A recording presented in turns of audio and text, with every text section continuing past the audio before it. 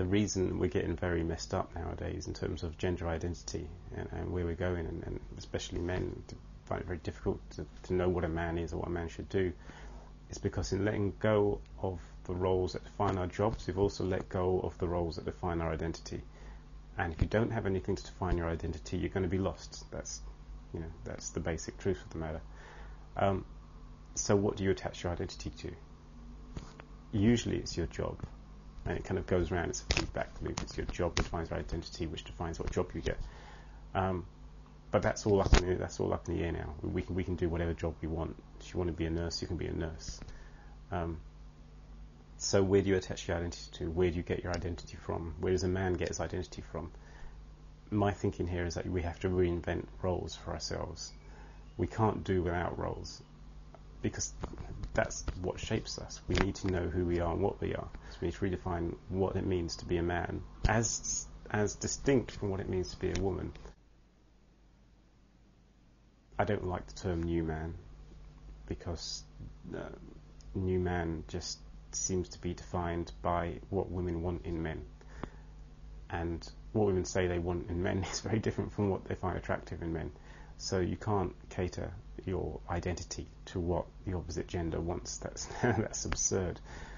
You've got to find what makes you happy, what gives you strength, completely independent from the opposite sex. In the same way that women have defined what they want and who they are, completely distinct from what men have wanted them to be. And we need to now redefine roles that define what it means to be a man.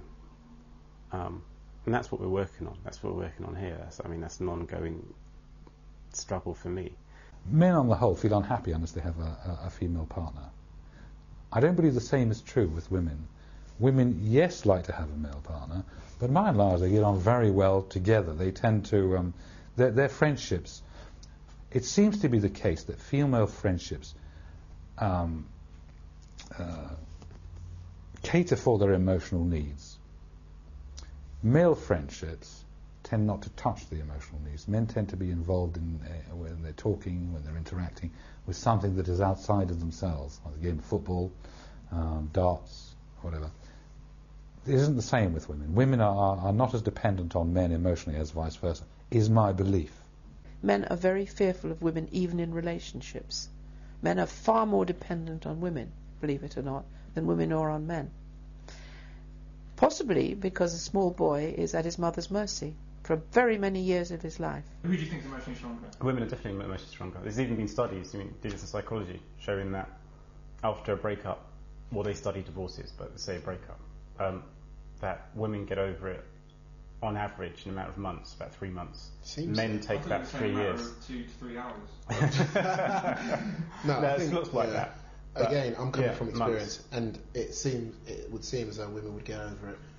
They get over it a lot faster than men do, which is a total lie. The whole lie to the idea that men are kind of completely insensitive and we don't care. Stone Cold, Steve Austin type. We're not, absolutely. We have feelings. Do you know what I mean?